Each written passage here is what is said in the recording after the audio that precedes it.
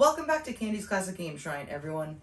It's been a long time since we've returned to the third dimension, so let's buckle up, put it in hyperdrive, and return to the third dimension to take a look at the Virtual Boy homebrew game, Elevated Speed. The Elevated Speed homebrew was created by a member of the Virtual Boy community who goes by Pizza Rolls-Royce. By day, he designs and implements distributed systems. By night, he can be found tinkering with retro stuff or playing Destiny 2. He started working on Elevated Speed in an attempt to understand how retro consoles were programmed, but couldn't decide between the Game Boy Advance and the Virtual Boy. He decided to go ahead and make Elevated Speed in color for the Game Boy Advance, though. In addition to that, he decided to try and port Virtual Boy Wario Land to the Game Boy Advance. Doing so required him to learn about the Virtual Boy in order to reverse engineer the game, and he also had to learn about the Game Boy Advance in order to reconstruct it. While the game wasn't fully ported, you can see a working playable demo on his YouTube channel, which I'll link below. Along the way, he was still curious about what Elevated Speed would look like in 3D, so he went ahead and ported it in all its red and black glory to the Virtual Boy. The Game Boy Advance port is actually still maintained, although it suffers from performance issues that he said he needed to work out. This homebrew was started in C++, since that's what he used for the Game Boy Advance development for Elevated Speed. Since there isn't much support for this language in the Virtual Boy toolchain, there were times where development was painful, but his perseverance paid off. Along with C++, there's also some V810 assembly in there to speed up some of the common computations. All of the program and asset creation was done on your standard Linux desktop, and when it came to testing on the hardware, he used a HyperFlash 32 to test on the device. He also built his own flash cart to develop link play support. This new type of flash cart will hopefully solve space issues and unlock some new potential for the Virtual Boy.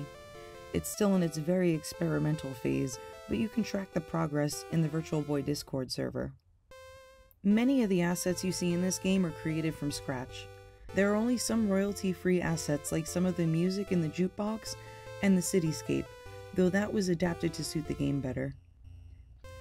As far as the other songs in the jukebox go, Pizza Rolls-Royce learned sound programming from the Virtual Boy by arranging music from a couple retro games and put those in there as an Easter egg.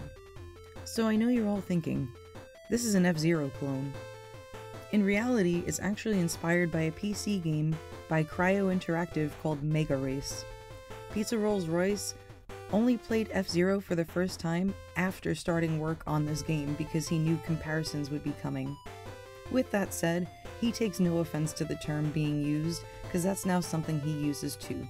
He would eventually love to add more courses or content to this game. He spent a lot of time getting the tools in the game engine to a place where he could support even more content. However, the issue now is cart space issues and time. So what's the story behind this game? The year is 2017. While EM vehicles have been available to the wealthy for decades, a misplaced shipment of military-grade EMV components has fallen into the hands of speed gangs of San Angeles. A new era of racing has dawned. Strap into your cockpit of a futuristic racing machine and step on the boost. Elevated Speed takes you to a neon-lit future of 2017 to prove yourself to be the fastest EMV driver on Earth and beyond. Starting up the game, you're greeted with this awesome music and cheeky 1987 copyright logo. We all know the Virtual Boy was created in 95-96. This is purposely done to be silly. Once the brief intro is over, you're brought into the title screen where you see your EMV hovering over the ground. Once you press start, a menu with a few options to choose from will pop up. Here you're able to choose single player, multiplayer, and options. Opening up options gives you the choices of video, audio, and about. Video allows the adjusting of the depth and brightness of the 3D of the game. Audio allows you to adjust the volume level of the background music, and it also gives you access to the jukebox feature that plays music found in the game and some other ones that have been thrown in. The About tab gives the credits and recognition to the creators and those helping with the project. Opening up the single player menu gives you the chance to set up your race. You can simply begin the race with the default settings, or you can go and adjust the settings to your liking. Currently, You can choose from 0 to 8 AI opponents, and you can choose between 0 and 9 laps. There's only one course to choose from, and there are no power-ups or takedowns at this time. Opening up multiplayer menu gives you much of the same as the single player menu does. Unfortunately, I don't have a way to record video from my actual Virtual Boys to show you this. Once your race is set up, select begin race and get ready. You get a neat little clip of your vehicle getting to the starting line, and then you're off.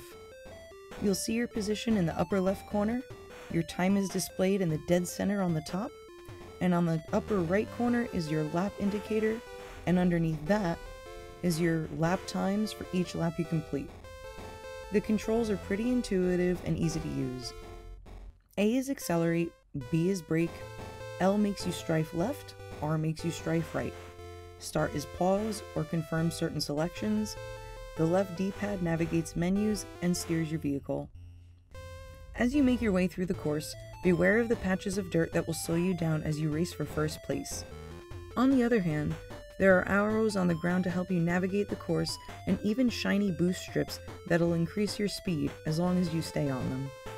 Be careful of hitting walls though, because it's very similar to F-Zero in that it's very bouncy. When your race is over, you see your EMV racing around the course until you press start to go through the next couple of screens. You will see your ranking in time, as well as other racers, followed by your best time and high score lap times. After spending time with this game, I have to say, it's a blast. Racing games are one of my favorite types of games, and to have one this good on the Virtual Boy is a pleasant surprise. The music is quality that you'd expect from a retail game, even though some tunes are royalty-free. The sprite design is much better than I expect for a Virtual Boy homebrew game, given the difficulty to develop for the system, and the fact that this is just a project of curiosity. Though there's only one course in the game, it was well put together, and the jukebox feature is one of my favorite inclusions of the game. I'm a sucker for chiptunes, and having a chance to listen without having gameplay beeps and boops interrupting makes it more enjoyable. The 3D element is fantastic in this game. I also love that this is another game for the Virtual Boy that utilizes the link cable. I feel like an engine noise might be a fun feature to add to increase the feeling of immersion, but I understand if it isn't included. The replay factor on this game is about a 7 on a scale of 1 to 10, with 10 being the highest replay value. That number could easily go up to a 10 if more tracks or content are added at some point. So that was my review of Elevated Speed for the Virtual Boy.